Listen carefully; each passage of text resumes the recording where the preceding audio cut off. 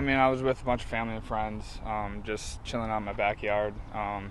And, you know, I mean, I kind of had an idea, but nobody else really did. And, you know, it's a commercial break, and I see, you know, Orioles pick is in. I'm like, could this be it? Whatever. And it's through a commercial, and I see at the bottom of the screen, I see my name, and I was like, no way. And me and my buddy were the only ones that noticed it, and we both stand up and we're going nuts, and everybody's like, what's going on? And I'm like, I'm going to Baltimore. And so, of course, my mom's like, just wait, like, I got to see it, like, in person, see him say your name and all that. I'm like, Mom, like, I've known this for a little while now. And she couldn't believe it. I couldn't believe it. It was just so surreal moment for my friends and family that were there and everybody else. And right after that, my phone went absolutely nuts. So it was unbelievable. So Baltimore was always the team. How much contact did you have during them through this draft process, and what was the relationship like after the season? Yeah, I mean, they're actually one of the teams I talked to senior year of high school. So I've talked with them for a while now, and then after the season, they were one of the teams that I contacted with, texted with, had calls with, whatever. And, you know, just were able to get a deal done through draft night. And so hopefully, you know, there's still some stuff that has to go down for the process to be finalized. But yeah. What was that wait like? You knew that there was a good chance you could go either in the first round or early in the second. So what was the wait like kind of getting to that point late on Sunday night? Yeah, I mean, it was definitely nerve-wracking, especially, you know, you got friends and family there, and there's definitely a chance that you don't get picked day one.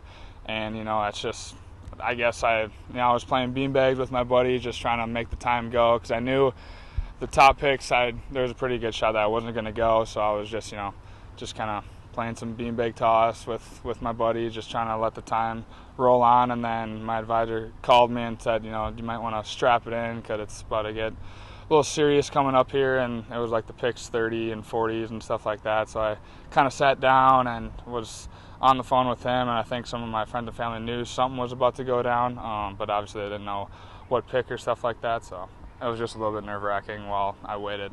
Was that the range that you always thought that you would go in after your season at Clemson, or did things pick up, I guess, after your season where your advisor was talking to you? Yeah, I mean, obviously I didn't really know where I was going to go. I had hoped, you know, somewhere within that range, but again, it's the MLB draft. Like, anything can happen.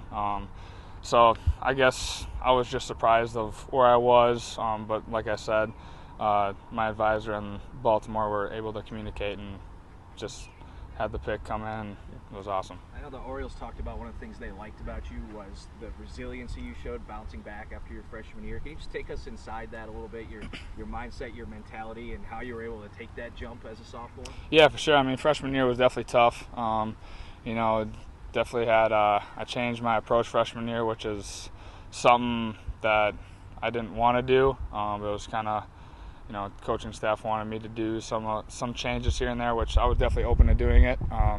And I just knew last summer I had a call with my advisor and my dad, because he's been my hitting coach my whole entire life, and we just, you know, kind of made a plan of, you know, getting back to where I was in high school, getting back to my true approach, and that's exactly what I did, and it really paid off for me. Did you think going into this year that you'd be entering the draft after your sophomore year? Was that something that started to, as you had success, kind of creep into your mind? Yeah, definitely not. Especially, you know, how freshman year went, and I didn't even start opening day this past year, sophomore year.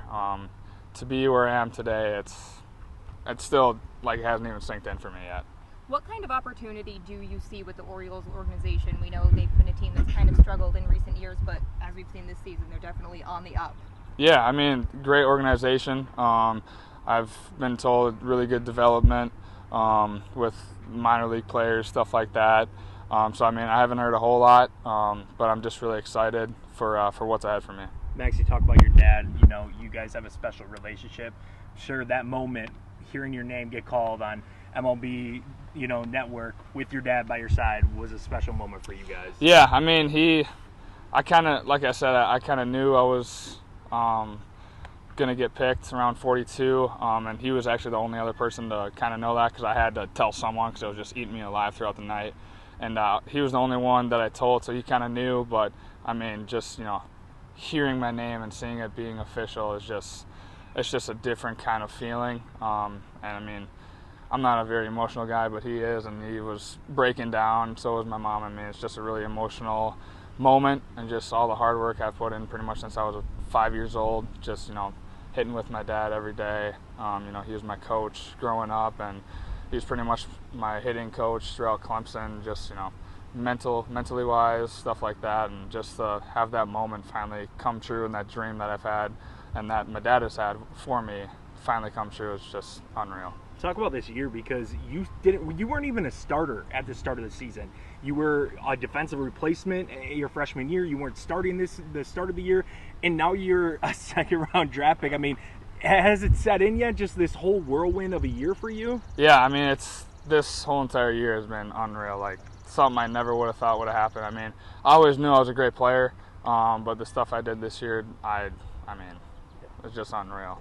Like I keep saying, but just for not starting opening day, and then obviously ACC Player of the Year, all the awards, whatever. I mean, it's just I knew what I had in me. Confidence never left. I just had to keep working hard. I'm just going to continue to do that, continue to be the same player on and off the field, and just hope the future looks bright for me.